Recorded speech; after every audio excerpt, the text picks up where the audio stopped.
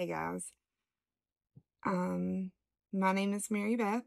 I own a small company called Joko Jumpers. I breed jumping spiders, mainly Phidippus regius or Phidippus odiosus. I sometimes breed adults, but mainly regal and canopy jumpers. Today I need to separate some of my regal babies that are ready to go in cups individually before any type of cannibalizing starts to happen. It's, kind of crazy how some of the slings that are all from the same sack, some are super small and some are way bigger. And what can happen is that if they stay together too long, then the big ones can kind of bully the smaller ones and, have them as a little snack instead of fruit flies. So today I'm going to show you how I move them from their cups together. They stay in cups like this together to begin with, and then when they're ready, they go into little deli cups. I've already made the deli cups with tiny holes where they can't escape, but it's something I have to do anyway, so I figured why not record it. Hopefully it's something that you enjoy. I will also be feeding them individually in their little cups, and I'll show you my trick for how I do that. I don't claim to be a know-it-all. I have, everybody does things different. This is just what works for me. But it may be something that can work for you as well. Instead of having a million fruit flies all over the place, it really helps control how many each cup gets. And yeah, it's just what works for me. So hopefully it can help you too. But if there are any other tips and tricks you have, feel free to leave them in the comments because I'm open to listen to everything. Okay, so first I am going to pause for a second and go ahead and put an R on all the lids of the cups so that I know that they are regals. Like I said, I do breed them. I do sell at expos.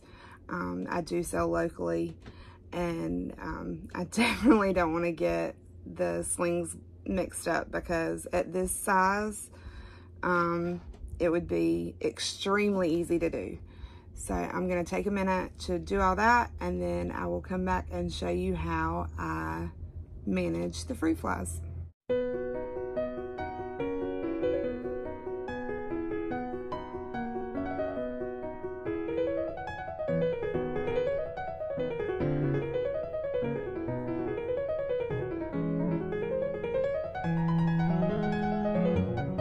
So I have finished putting all the babies into their little deli cups, and I added some little pipe cleaners for them to crawl around on.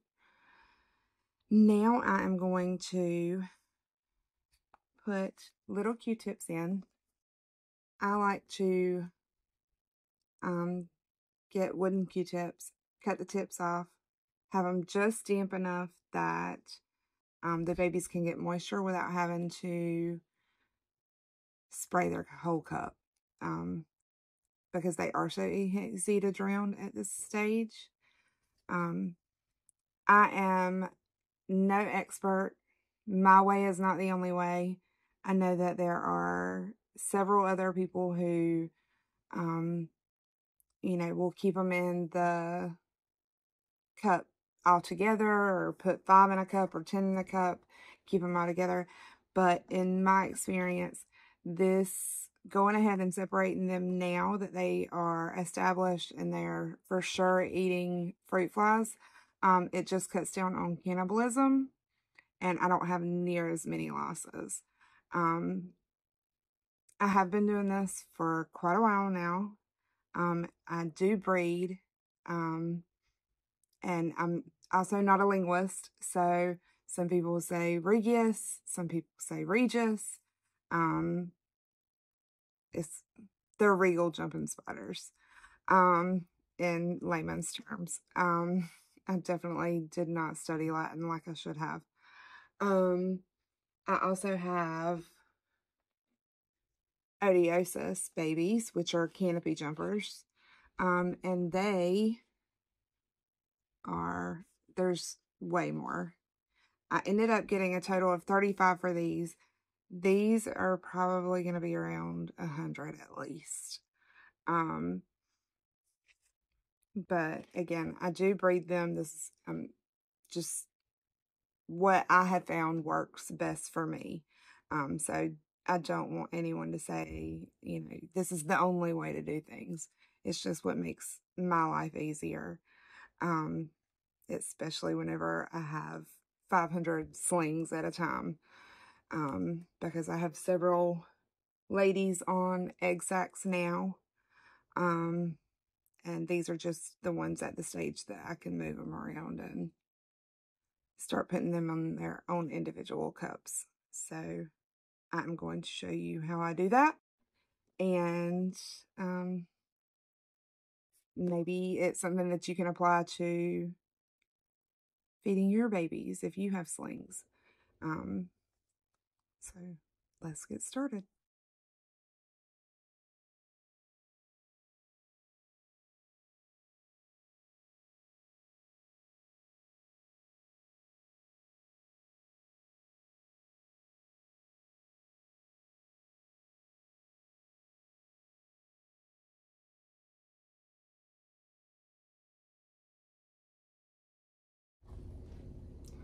Okay, so now we are going to feed all these busy fruit flies to the spiderlings, slings, whichever you prefer to call them. I'm not a stickler for, oh, you didn't say sling, but this is what I have found that's easiest for me, and I wish I knew who I saw do this trick, because I would totally give them credit for it. But a long time ago, I saw someone take a funnel and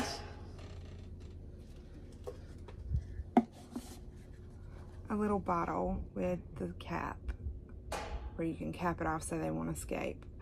I saw someone do this a long time ago, and it's just a genius way to get it done.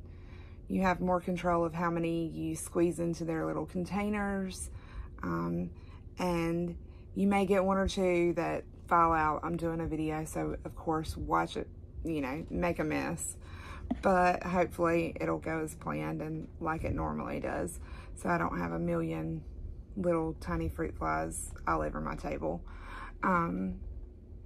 But it's super simple. It's what works for me. Again, I'm not perfect, and what works for me may not work for you. And you may not have as many slings as I have. So anyway, here we go.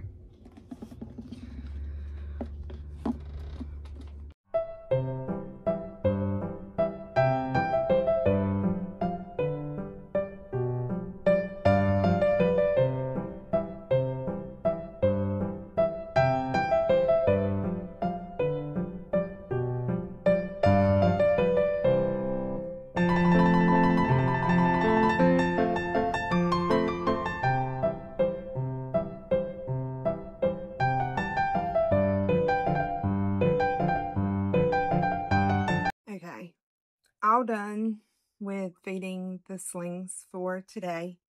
I do have some fruit flies left in the bottle. So what I typically do is I'll either just squirt them back in the culture, or since I do have these guys that aren't quite ready to be put in cup shut individually. What I think I'm gonna do is just put them in here with them and feed them as a big group. I am gonna kind of inspect. There's a tiny egg sac left in here, and I'm gonna see if there's any babies left in it. But these are definitely hardy babies, and I'll try to